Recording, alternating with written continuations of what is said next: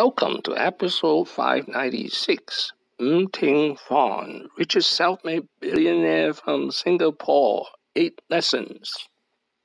This is an outline of episode 596, lesson 1 to lesson 4.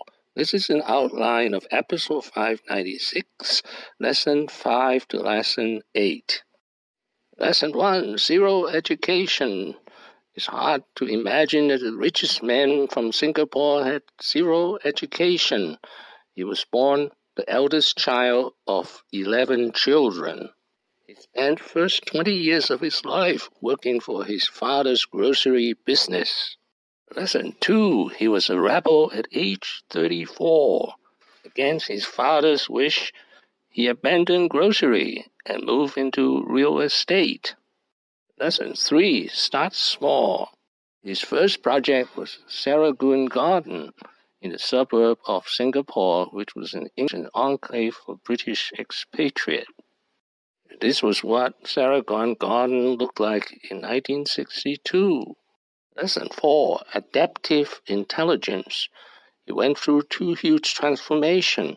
Transformation number 1, at age 34, he moved from grocery to real estate.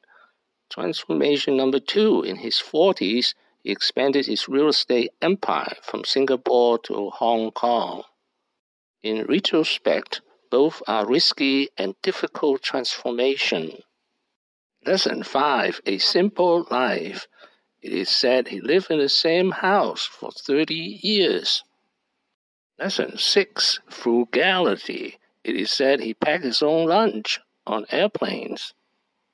Lesson 7, overpaying for land. He is famous to pay the highest price for land, both in Singapore and in Hong Kong.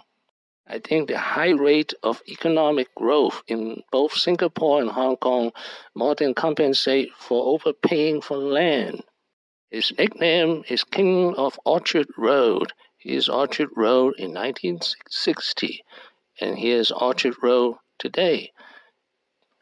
Literally from 1-story to 50-story buildings, so he did not overpay. Lesson 8, buy and hold. He is famous as the richest landlord in Singapore, having developed more than 700 hotels and condos and owned more than 50,000 private residences. Just imagine 50,000 people paying you rent every month. If you are into real estate, there are 2 major schools. The first school is buy and hold. The second school is buy and sell. Teng Fong belongs to the first school. Thank you for watching. Please subscribe and leave your questions and comments below. Are you in the real estate business? Teng Fong is the ultimate landlord, wishing everyone peace and prosperity.